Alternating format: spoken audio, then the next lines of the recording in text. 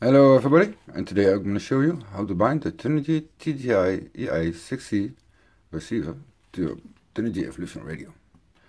And pretty easy, but because there are no place to put the bind plug, it's a little bit different than normal. So the first step is turning on your radio. Second step is choosing a new model and going to select model and change it up to number 1. It says yes, are you sure? Then you're going to the RX bind mode,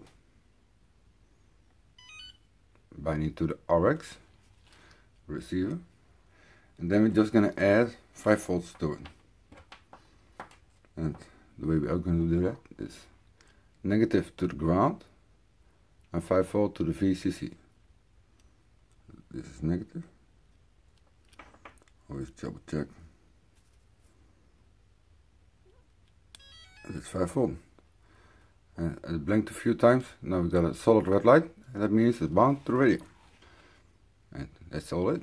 You're completely done. Now you can use it in your quadcopter, drone, multi-rotor, and that's not all. The TGY-IA6C Receiver also binds to your Turnigy Evolution radio, so now you can use it for except planes. It's also a two-way receiver and got also a little bit more range and double antennas, but it's a lot heavier, 16 grams, and the standard receiver that you get with it, you see the latest, it's only 9 grams. Oops, sorry for hitting the camera. And then not below, you can also bind this little FS-A6C receiver, super tiny for your micro builds. It only weighs 1 gram, that you can bind to Turnigy Evolution radio. And we got a mod for it. You can change out this antenna, pretty easy, pretty simple, and extend the range a whole bunch.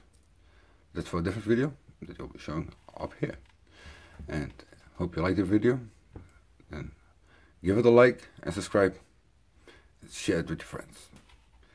Wish you all happy flying, and this is Happy Flyer signing off.